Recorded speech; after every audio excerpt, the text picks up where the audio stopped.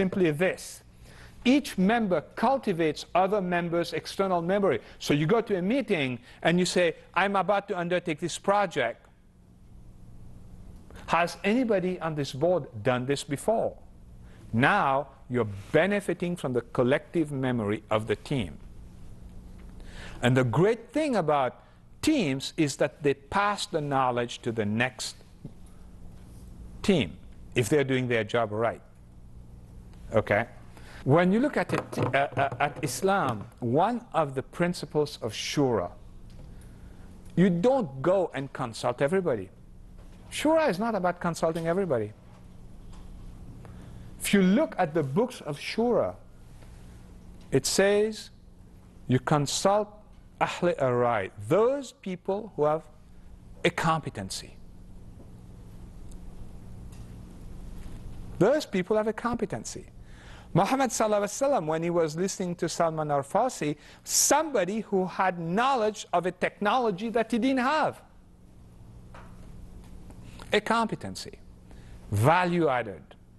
That's what we're talking about. Okay? He wasn't telling Muhammad sallallahu alaihi wasallam something he already knew. Okay? So this idea of transactive memory systems is critical. If you are on a board and you do not benefit from the collective memory of the people on that board, and you do not appoint people based on their core competency, you are really not, and you don't have a common purpose, you don't have a team. So, to move on, how do teams differ from groups? Shared leadership. That leadership will move around the group depending on the situation, like we gave the example earlier on. My style of leadership doesn't fit the situation.